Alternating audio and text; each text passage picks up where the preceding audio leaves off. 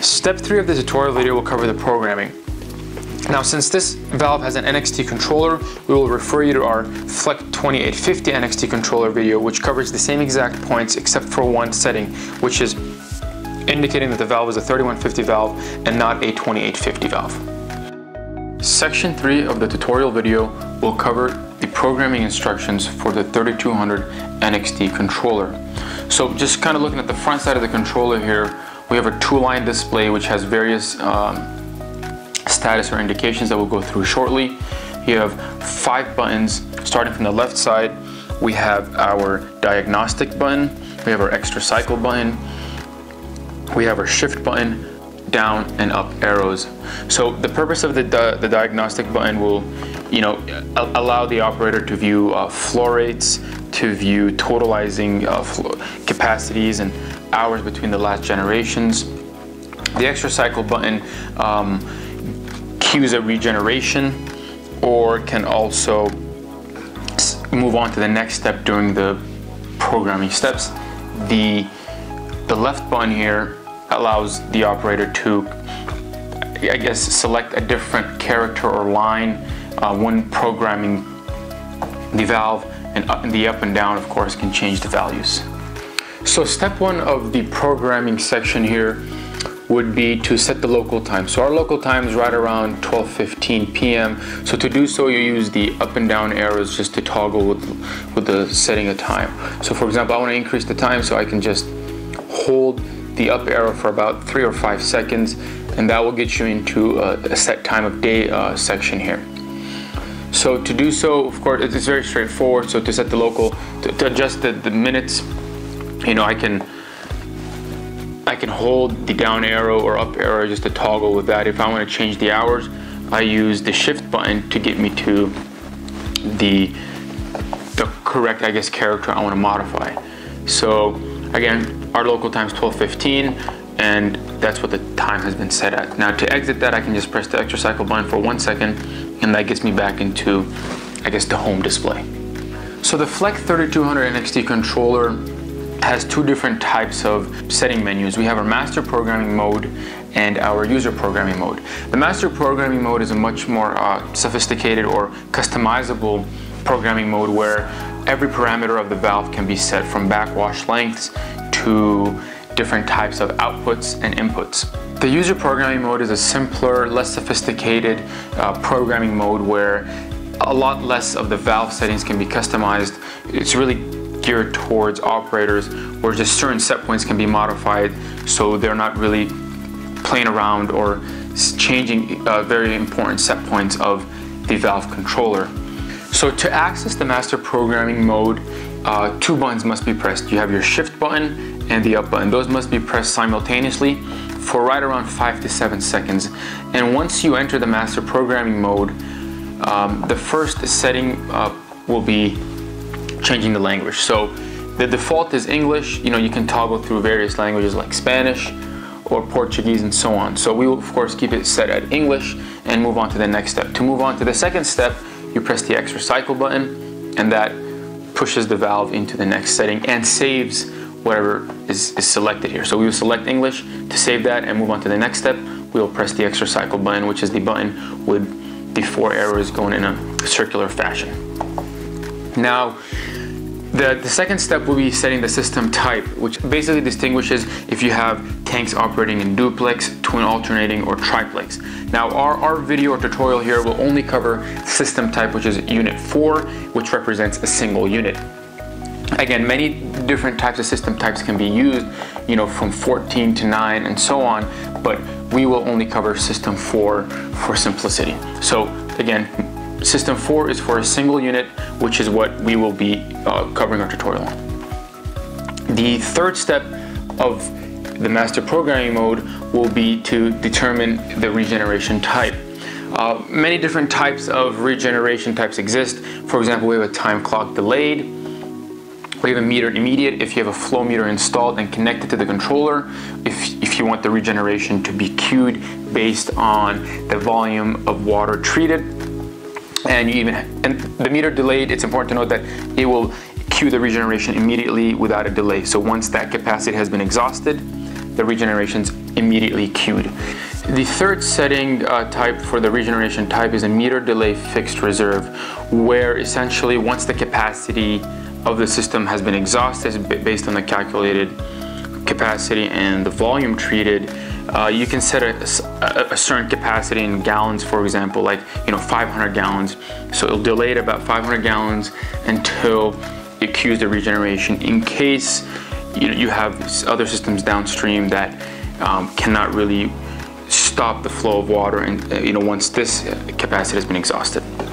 So we will set ours at a time clock delayed, because we don't have a flow meter enabled for this part of the tutorial. So the fourth step of the master programming mode would be setting the valve type. The 3200 NXT controller is installed on many different type of Fleck valves, from a 2850 to a 2750 to a 3900 or a 3150. So for the sake of this tutorial, we're going to keep it set at 2850 because that's just what this valve in particular is. But again, the 3200 controller is used for many different valves, and this must be set based on the valve type. So once that's been set and configured, we move on to the fifth step, which is setting the regenerant flow. So again, since this is a filter and not a softener, we assume it is a downflow, and that's how this valve has been ordered and configured. So that's very important. So different options exist, but since this is a filter, we'll keep it set at downflow. The remote signal start setting allows for basically an input where you can cue a regeneration. For example, if you have a differential pressure switch or other types of inputs that you would like to cue regeneration based on, that can be set here. So essentially the time is how long you want to wait until this regeneration is queued. So for example, if you have a differential pressure switch and you set this at 2 minutes, once that signal is activated, it will wait 2 minutes, and basically that signal must be held for 2 minutes in order for it to cue regeneration. It's basically a delay for it to actually regard the input. The next step would be to set the display format in US gallons. Again, this can be set in different types, in liters and gallons and so on. So we keep it set as default, and we program all our valves to be set in US gallons. The next step would be to set the regeneration days override. Now, since we have this set as a time clock, we will set, of course, the time of backwash shortly, but this determines how often or how many days are in between each regeneration. So for example, if we have this set at 7 days, your backwash will occur essentially once a week. So if day number 1 is Sunday and so on, the 7th day of the week will be the regeneration. So of course this can be changed to anything, right? For the sake of this demonstration, we're going to set it at 3. So our valve will backwash every 3 days. And of course this can be configured based on media type, application, and many other parameters that the operator feels must be taken into account. The next step would be setting the regeneration time. Again, this can be set based on many different parameters, just like the regeneration day override.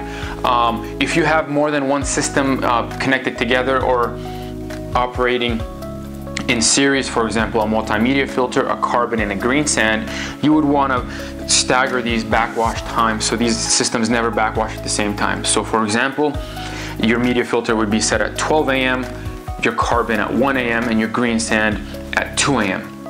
That's very important, so you have this kind of staggering setup so you're not backwashing 3 filters at the same time, because that would require much larger backwash systems and can possibly not allow a proper backwash to take place. So for our setting here, we'll just keep it set at 2 a.m.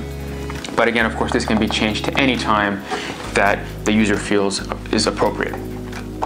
The next step would be setting the backwash length or duration.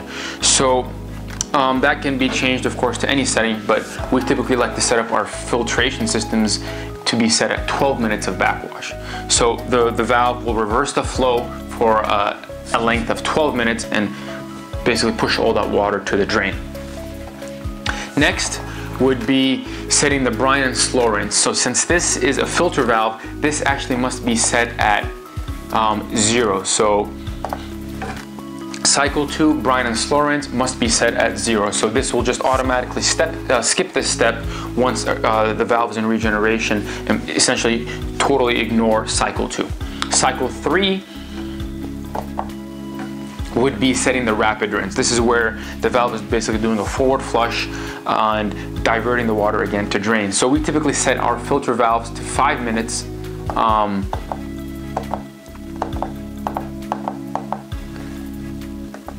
Which we feel is sufficient to displace the complete volume of water in a filter tank, of course based on the drain line flow control setting. And again, this can be set to any time based on what the user feels appropriate, but we really feel that the 5-minute setting is appropriate. Cycle 4 again is not a setting that's required for a media filter.